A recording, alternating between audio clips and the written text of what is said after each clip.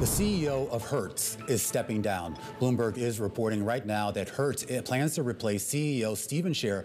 This is after that big bet on electric vehicles turned into, well, not quite as they had planned. Now, former Cruise COO Gil West will be stepping into his place here.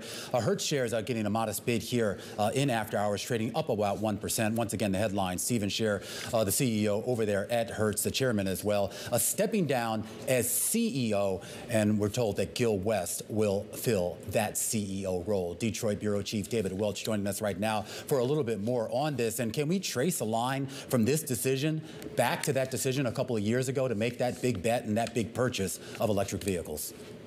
Yeah, so clearly it is. This is a business that has recovered since the pandemic. And at other companies, specifically Avis, their chief rival, Enterprise is private, so we don't get to see their financials. But Avis has made pretty good money. Hertz lost money, and twice as much as the street thought in the fourth quarter. And a lot of that is because of this $245 million charge because of all these EVs that they bought, mostly Teslas. The cars depreciated faster. They weren't rented out as much. They didn't get as much for them at the rental counter, and there were higher repair costs, and they really went along with that.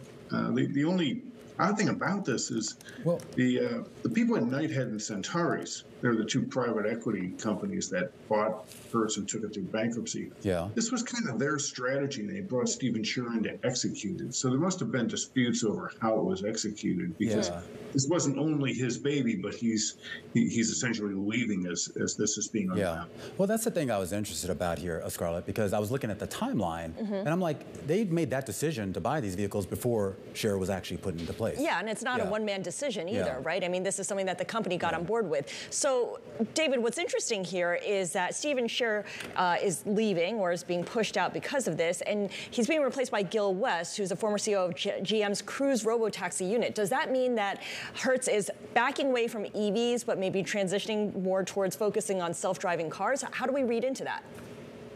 No, I think it's more, you look deeper into Gil West's background. He was the COO for Delta Airlines. So I think they're looking for somebody with consumer experience in flights, scheduling, travel, that sort of thing.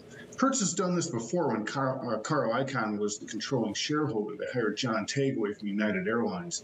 It didn't work out that well. John was only there a couple of years, and Hertz never really got out of trouble under Icahn's leadership, no matter who he put in the chair. But they're looking for someone with that travel expertise who can do scheduling, fleet management, and that sort of thing, like you do with planes. I think the challenge for somebody like Gil West, the same thing with Stephen Scher and with a lot of past CEOs, is where you make or break companies in the rental business is, do you buy the right vehicles and do you buy the right amount of them at the right time? And that's where the Hertz has got in trouble, is mistiming the market with the vehicles they buy and getting burned in the used market later.